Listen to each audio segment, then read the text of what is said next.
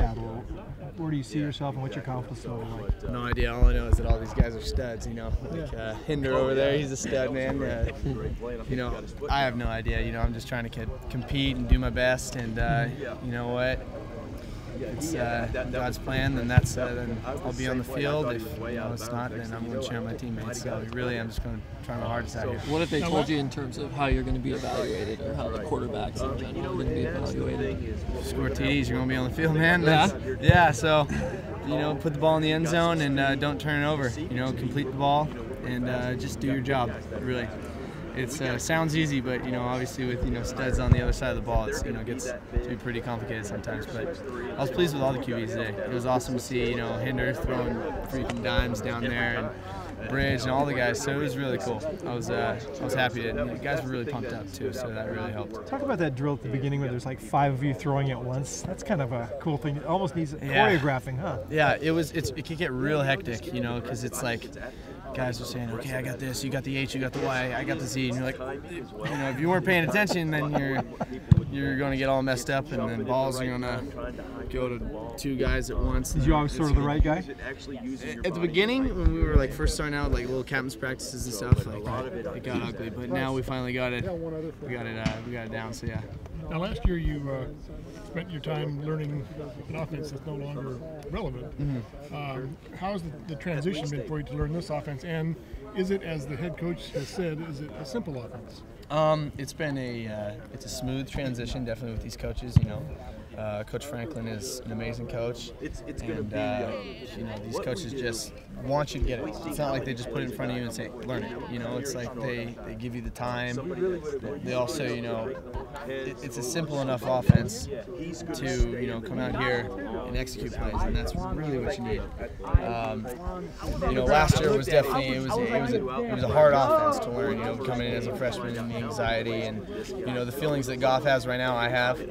Not have right now, but had then, and just that feeling. You're new, so getting all those plays in there is it's pretty tough. But this playbook is lets you actually be a football player and really know what to do. This one you just got to execute it. You just got to execute the play. You just have to do your job. So Goff's a pretty lucky kid, man. He gets to come in with a pretty good playbook, nice and easy to learn. So yeah.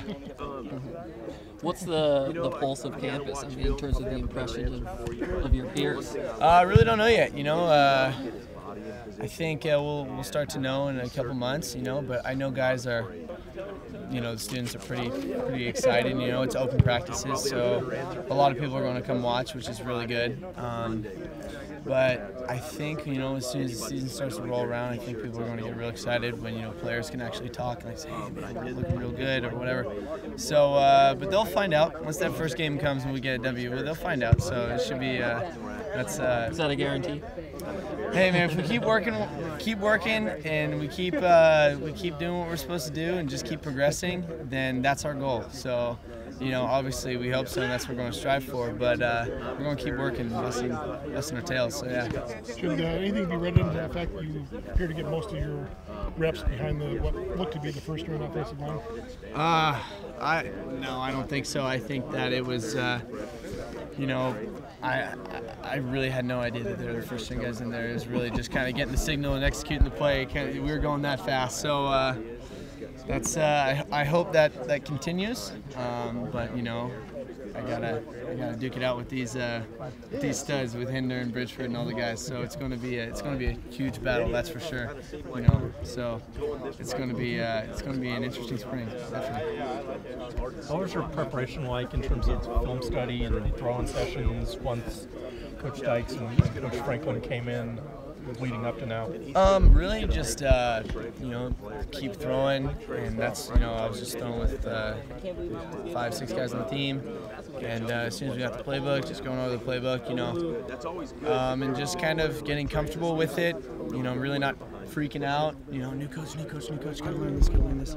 Just keep doing what you always do, because that's what you're going to be comfortable with, and that's what you're going to you're going to be able to perform better. So really, it was like I said, it was a smooth transition, and a lot of the guys just kept working hard. It's not the fact that we weren't working hard before. We were hard workers. It was just it wasn't clicking. You know what I mean? So now I think we're starting to click. We obviously still have a lot of problems, that's for sure, with execution. But as the season goes on, those are going to be strengths. Weaknesses will become strengths. So pretty excited. It's going to be cool.